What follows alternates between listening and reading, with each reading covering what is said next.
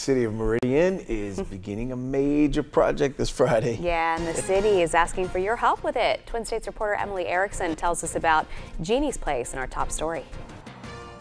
This Friday, the city of Meridian will begin tearing down the almost 20-year-old Planet Playground to begin building a new playground called Jeannie's Place. Planet Playground was a park that was, built a number of years ago by participation and volunteers of the community. It has been a central place for a lot of families, again, for those very young years, for children that they spend a lot of time out there. My family spent a lot of time out there at Planet Playground when my kids were small. This new playground will be inclusive to children with special needs.